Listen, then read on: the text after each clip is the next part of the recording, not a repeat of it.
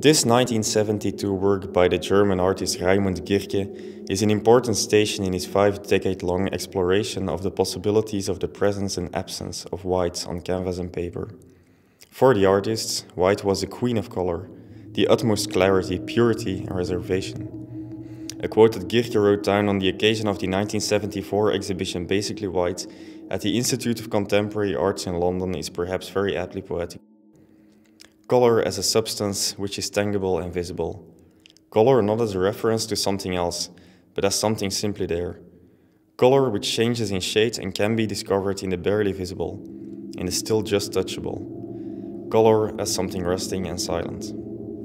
Girke was very much inspired by Malevich's way of thinking. He went to see his paintings, his suprematist compositions in Amsterdam.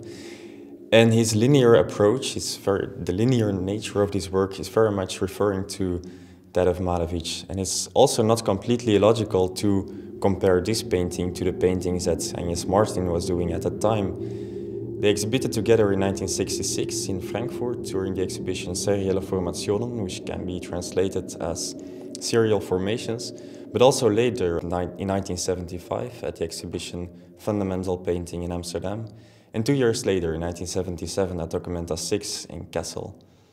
Now, we cannot say that one artist was influenced by the other, but it's clear that they thought in the same intuitive way. For me, it fits very much into the theme of silence and space, because it represents an architectural element. It takes up a space. On one side, it's really also this total abstraction and creates a space behind it. It's so minimal in presence that I feel it's silent.